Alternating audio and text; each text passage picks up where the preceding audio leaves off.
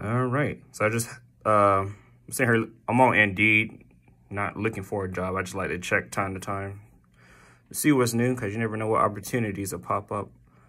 But it had me thinking that companies are out for profit, and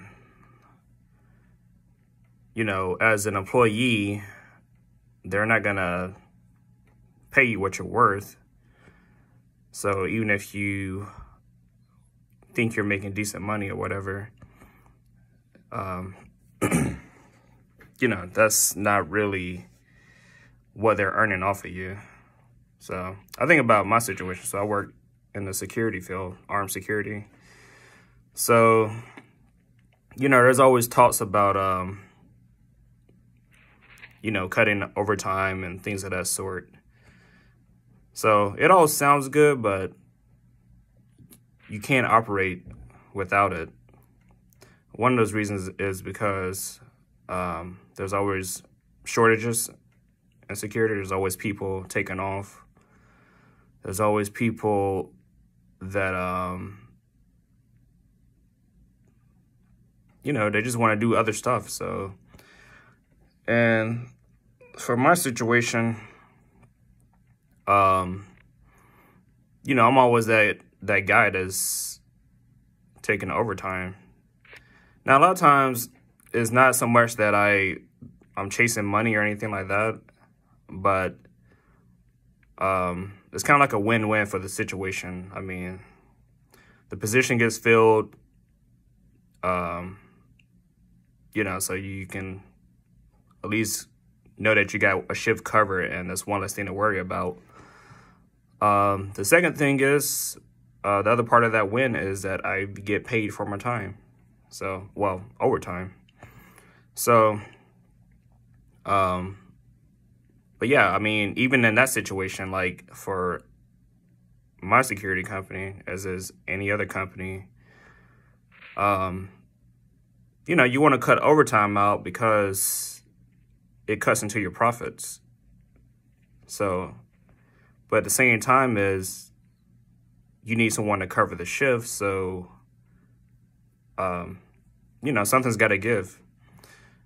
So I feel like in these situations, yeah, I'm getting taxed more for working overtime, but the company is not making as much profit. So it's kind of like you're taking the power away from them.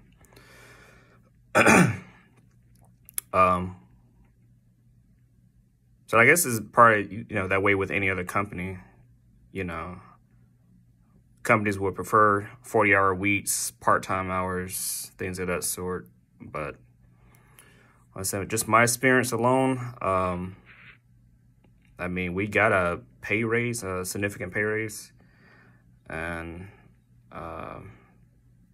not much has changed. I mean, there's like, new faces, but the jobs are still on Indeed, the postings. So, yeah, I mean, I'm just more that guy. Like I always have an incentive before I do anything. So when it comes to work, the incentive is investing. So if I'm good with just a 40-hour paycheck, even prior to the pay raise, and now with the pay raise, definitely better with a 40-hour paycheck. But a shift is open. Like, you're in a contract to have shifts covered, so you can't like let it go absent. So what are you gonna do? The company's either you can either lose the contract altogether. Not saying that this one instance would cause that, or you can choose to lose some of the company profit and pay someone that's willing to come in overtime. And that's kind of how the situation's been for me since I've been working armed security for about 3.5 years now. Excuse me. I went running today. So yeah, so that's how I look at it. It's like, it's kind of like you as the individual, as the employee, you take the power back away from the company. Now, of course, in my situation, you know, it goes mostly towards investments, savings, and things of that sort. So it's like I'm taking the profit away from the company just to put it into some investments to earn capital gains to, you know, have my own little profit going on. So, you know, I'm not, you know, blowing the money at all. You know, I'm very smart about extra money and things of that sort that I get. Right now, I'm actually paying down my car loan. I have my car now like just 4 years now. But my balance now is like $1,700, so I'm just throwing extra payments at it just to pay it off early.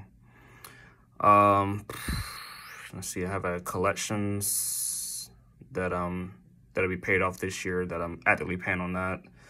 And once those two things are paid off, it's going to increase my credit score.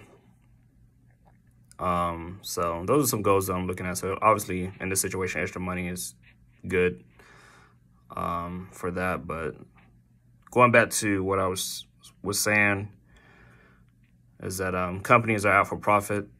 And as an employee, you're not in a position to be in any kind of power or any kind of advantage. But I look at it like, you know, you take that advantage back when you take some of the profit away from the company.